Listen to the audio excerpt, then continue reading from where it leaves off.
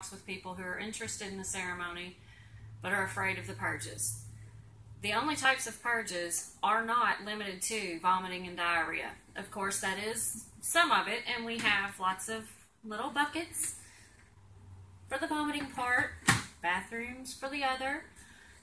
But those are not the only types of purges that people have. A lot of people cry, a lot of people laugh, a lot of people just get a tick, they'll tap their leg or their foot, or it's not just about vomiting and diarrhea. And some people don't have any physical signs of a purge at all. They'll lay back and just go. They're gone. They're smooth.